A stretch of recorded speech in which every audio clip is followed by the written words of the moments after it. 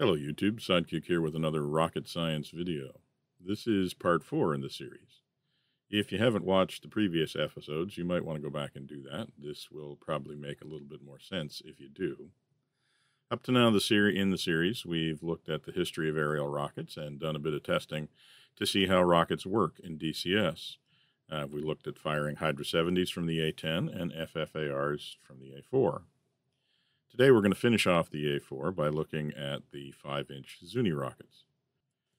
We're going to go look quickly at the results of some testing we did on the range in episode 2, and then we'll make a sight depression table, and then we'll go out and try using Zunis against some targets.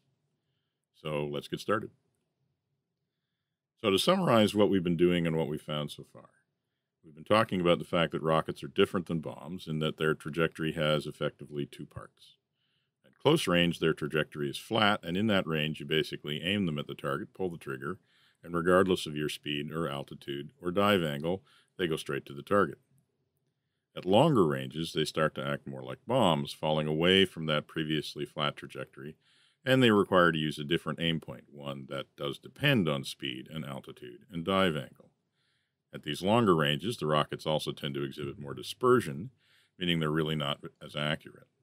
So, clearly, for these reasons, it is much easier to use rockets in their normal range rather than in their standoff range. Much of the last couple of videos has been about figuring out what the normal range is and how to determine when you're there. It's pretty straightforward in the A-10 because we have a HUD and a CCIP pipper, and the range is displayed on the screen. It's a bit more involved in the A-4, especially for the FFARs, but I think we came up with something pretty decent. The one thing that I think we learned about the A-4 FFARs is that the normal range is probably a lot shorter than you think it is, but I also think we managed to show that inside this range, they're pretty effective, both in terms of accuracy and effect. So today we're going to take a look at the other rocket on the A-4, the 5-inch Zuni. Recall from the first episode that this rocket is a successor to the World War II era HVAR rocket, with improved range and accuracy. In episode 2, we did some range runs with the Zuni, where we basically aimed at the target, and then fired the rockets as we flew in, observing how the impact point changed with range. As we did with the FFARs in the last video, we can review that footage and build a sight depression table. I'll spare you the gory details this time and just skip to the results, which look something like this. As you can see, the basic pattern that we have been seeing is preserved. There's a flat part of the sight depression curve where we can basically aim directly at the target, and then there's a bit of a long-range tail where we need to aim off in order to account for the decelerating and falling rockets. Unlike FFARs, though, the Zuni normal range is quite long, and even beyond this range, their dispersion is quite tight. So using the data from that chart, we can create a sight depression table for the Zuni that looks something like this. Note that I did the runs at 20-degree dive angle, but I am including a line for a 30-degree dive angle by assuming that the normal range is the same regardless of dive angle, and the important number on both of these lines is actually the release altitude. Because basically the procedure for using any rockets, but for Zunis in particular, is to roll in at a dive angle, know the release altitude for the dive angle, and then release once you pass that required altitude. If we do it right, we will not need any sight depression at all. So let's go out and give that little hypothesis a try. Okay, so here we are back at Kobality, rolling down the runway in our forever free A-4, loaded with a combined payload of FFARs and Zunis, but today we're using the Zunis. So we'll just get took off here.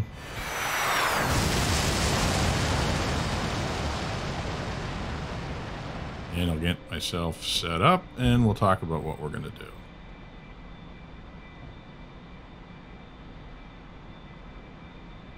Gear up and the flaps up. Get up to climbing speed here. And we'll hang a right and head out towards the general sort of range area that we use.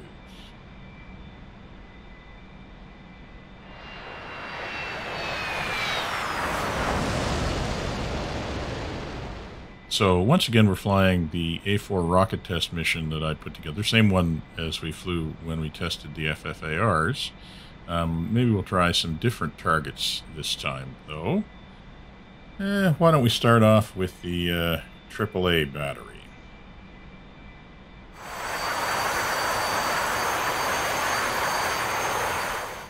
So the AAA battery is marked out there. You can see the blue smoke. We're turning in on it now.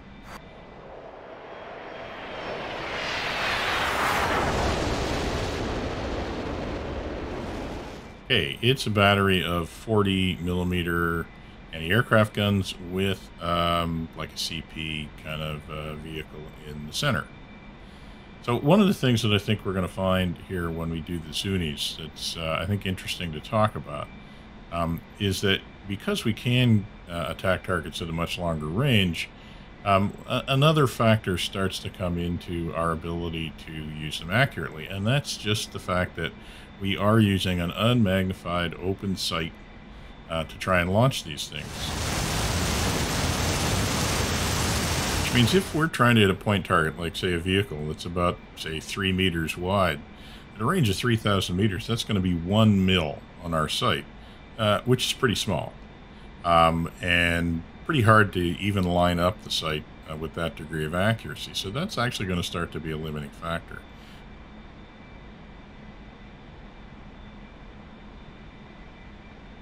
Okay, let's dial up a minimum altitude here, or maximum altitude. I think I'm going to pick 4,000 feet, which is a bit more than what we'd use for a 20-degree dive, a bit less than what we'd use for a 30-degree dive. We'll see what we come out with here as we roll into this guy.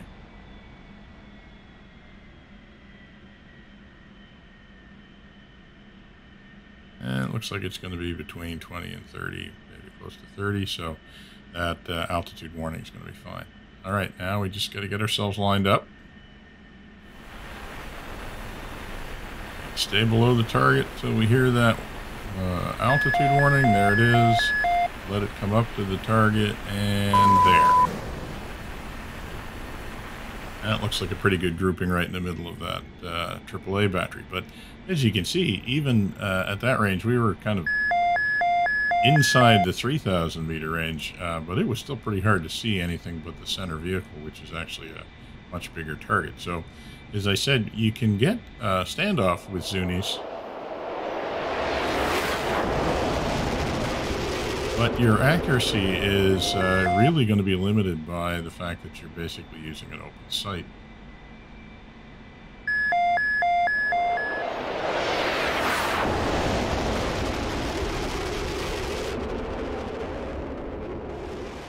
Okay, well, I think we've had our way with that AAA battery, so why don't we pick another target this time.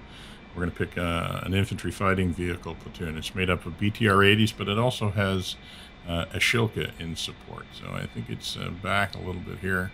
There's the green smoke. Okay, so again, you know, given the way that DCS models the effects of weapons like the Zunis, you're going to have to get pretty close even to a reasonably lightly armed vehicle like a BTR-80 to be able to kill it with a Zuni. And they're not very big targets when you're trying to pick them off at 2,500 or 3,000 meters. And I'm finding that's really the biggest limitation. It's not only, you know, my visual acuity being able to see them, but even being able to hold a sight picture consistent to 1 or 2 mils. That's pretty good flying. So it does get to the point where, regardless of how much standoff the weapon has, with the sighting system that's available, it's just only so accurate you can really be, I think. Okay, rolling in. Let's see what we can do with this IFV platoon.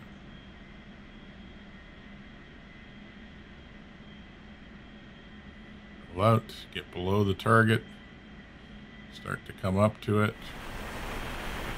Waiting for that altitude warning.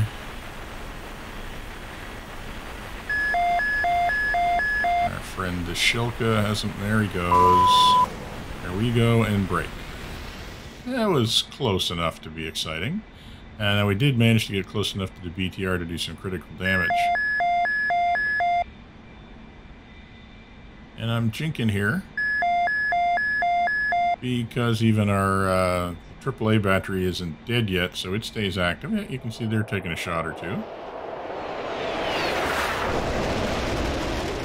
Just to continue to make life exciting. Well, let's go around and have another crack at that IFE platoon. I think we could see where the Shilka was, so maybe we'll try and take him out directly.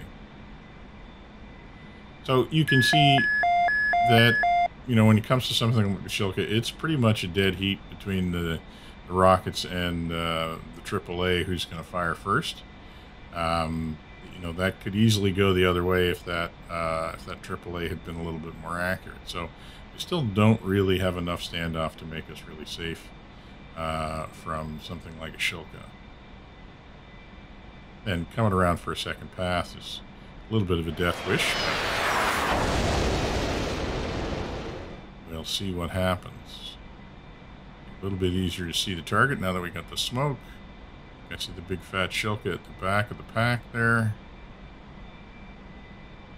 And we're rolling in.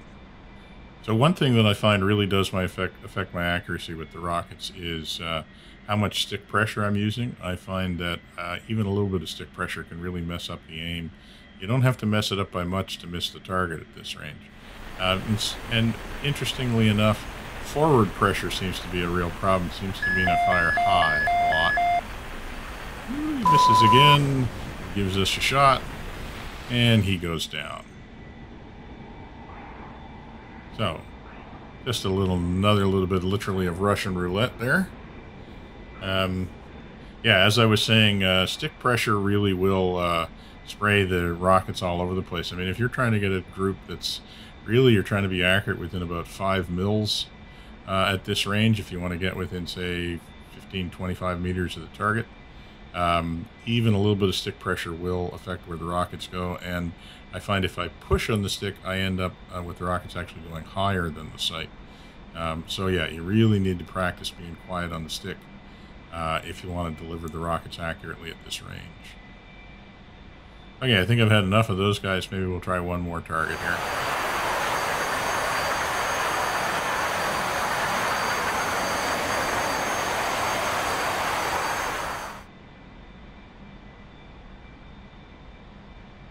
Yeah, so let's see. What do we want to go for this time? Why don't we go for the outposts? So this is a series of bunkers. This is a series of bunkers that are protected by, again, some 23 millimeter and some 40 millimeter anti-aircraft. So you can see the white smoke there. So we're just going to take a line up on those bunkers and see what Zunis can do against bunkers. Okay, so, you know, this is going to be our last video on the A4 rockets. We've done the Zunis, we've done the FFARs. I've learned a lot about how to use them better. Probably going to have a video on a mission coming up sometime soon where we actually sort of fly a real mission with Zunis and see if we can make them work in some kind of real-world scenario. Still lots of ground to cover in rocket science. I want to go back and look at the Sabre, and I owe you guys an episode on Russian rockets, so we'll keep working on those. All right, we're nearly rolled in. Once again, stay below the target. Wait for the signs. Wait for the signs. There it is. Let the pipper come up. And away we go. And our friends with the 40 millimeters to our right are still taking an interest. All right, well, that worked out pretty well. And I got to tell you, I managed to hit the bunker, which is... I've flown this target, I don't know, 10, 12 times. I only actually get the bunker about one time in 5 or 6. So Zunis can crack bunkers, but you got to be a little bit lucky, I think. Anyways, that's going to do it for this episode of Rocket Science. Hopefully that's helpful to you. For now, this is going to be Sidekick. Signing off.